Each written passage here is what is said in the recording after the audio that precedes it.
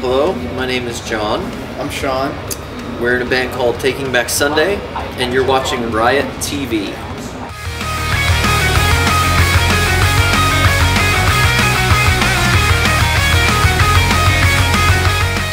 Yes, yeah, we're very excited.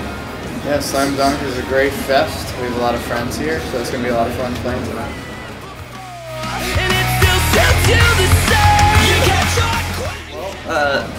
Motion City Soundtrack is a good band that we've toured with and played with a lot over the years. So it's cool to see them again. It's been a while. Yeah, I saw a little of their set. Looked hot and sweaty in there.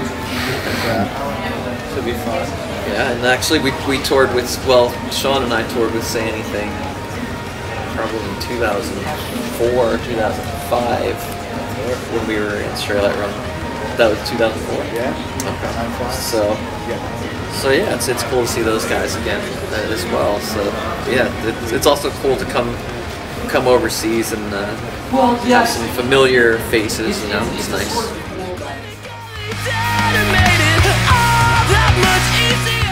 Absolutely fantastic. Tour around the world, playing music with our friends, writing songs, drinking beer. Yeah. Who could ask for anything more? Can't complain. No. It's been a pretty crazy year. 2 years, yeah.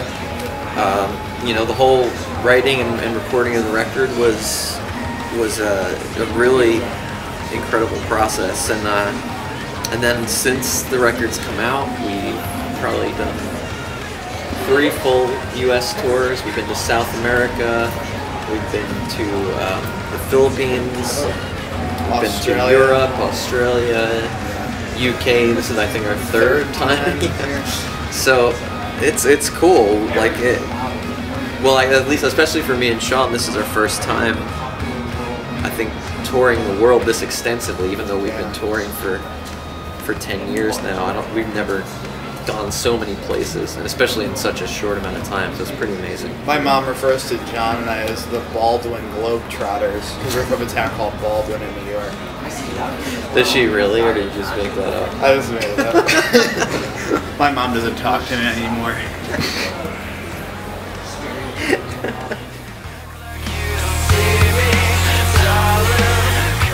Well, we decided we didn't hate each other anymore. That helps. That was the first step. Yeah.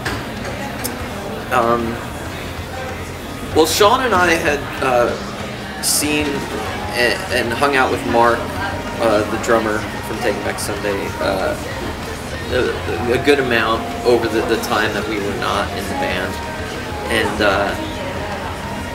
he was kind of the one who orchestrated everything. He missed John and I very much. He did, and he really wanted to get the gang back together. So he basically talked everyone into it, and so we had like a tentative get together where we worked on some songs and just kind of hung out, and it went really well. And you know, ever since then, it's been just kind of you know, for a while it was reconnecting, and now it's just like we're this weird little family. Full of dysfunction and weirdness, but yeah. Somehow we get along and make it happen. We'll see what all gets done. I'm an addict. Well, I know that from what the other guys have said, they actually wanted to use Eric Valentine again for New again, and the schedule, issue. Yeah, I think they were just ready to make the record, and he had another record that he was tied up in for a long time, and I think they just couldn't wait, and so like I think their experience with him, from everything I've heard, was just amazing. Yeah, with Louder Now, and so they just wanted to work with him on everything, and it didn't work out again until this newest record, when Sean and I were back, that we were able to make it happen again. And it was something I was really excited about because I'm a huge fan of the band The Dwarves, and he did their record Come Clean, which was one of the most phenomenal sounding punk rock records I've heard in my life. And so I think I heard that in like 1999 or 2000. I was like, who the hell produced this thing? It sounds amazing. And then when I found out it was Eric, I'd always dreamed of getting the chance to do something with him. And then when he did Louder Now, I was really jealous. I wasn't there to take part in that, but we got to do it this time, so it was a great thing. He's a genius. Great.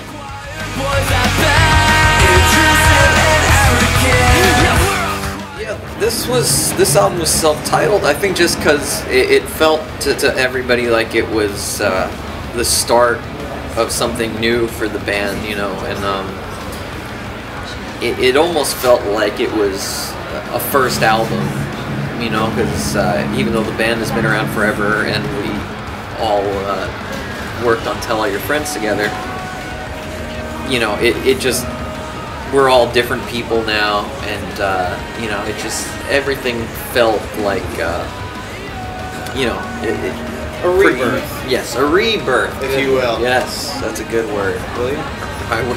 Yes, a rebirth, and yeah, so it made sense. I think we actually decided pretty early on. I think within the first couple of weeks of writing that we were just gonna, it would be a self-titled record. It just seemed to make sense.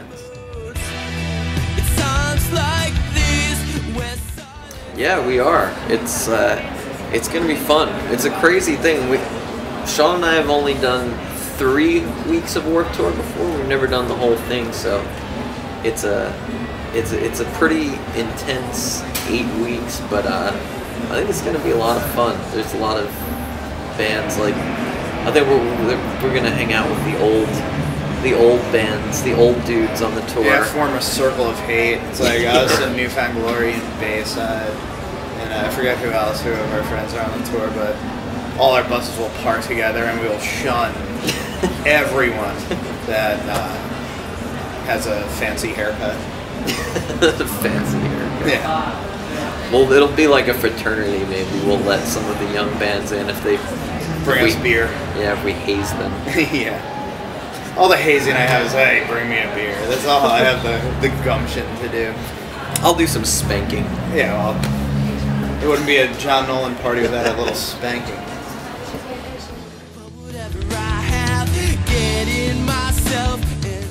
Yeah, when we first were touring a lot, I would definitely lose it after like 3 weeks on the road. I would kind of start just like not being able to function well, and somehow since then, like, I've just learned to kind of roll with it, and we've done probably more touring in the past year than I did before that for, you know, like 2 or 3 years, like, and at this point it's just, I don't know, something happened. I don't know if it's just growing up or just learning to just be happy with what's going on, even if it's stressful or whatever. But now I feel like I can kind of just tour indefinitely, and I feel kind of insane still. Like right now I feel crazy because I slept 3 hours last night and flew here from Philadelphia. But, you know, it's just kind of like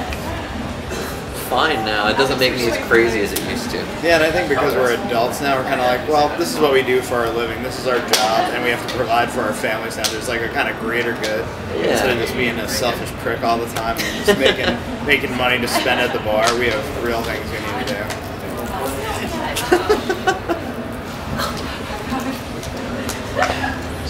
You're gonna turn the camera. Oh, you didn't see anything. You didn't see anything. We'll let them hang out with us if I can spank them all with my spanking paddle before that's the initiation.